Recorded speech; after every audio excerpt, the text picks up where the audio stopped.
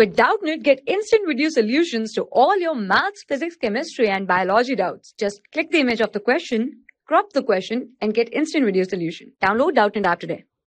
Hello everyone, a deep needle in a plane perpendicular to magnetic meridian will remain option first horizontally, second vertically, third in the direction of Earth's magnetic field, fourth perpendicular to Earth's magnetic field.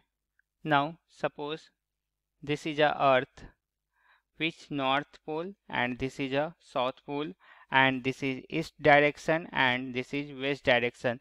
Now we draw a magnetic meridian of the earth. So suppose this is a N dash and this is S dash, and we know that the rotation of earth from west to east direction, so the magnetic field will be that is in the north direction to the south direction. Similarly from this position that is north to south, and whole the magnetic field will be emerges from the north to the south, and so we can say that the deep needle in a plane perpendicular to the magnetic meridian will remain vertical. So this will be like a vertical, as the horizontal component to the Earth's field is not affected as the rotation of needle lies in the direction horizontal component of magnetic field. So the correct option is that is option second is the right answer.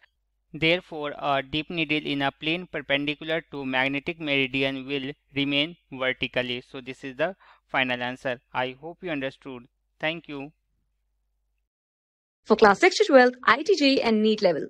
Trusted by more than 5 crore students. Download Doubtnut app today.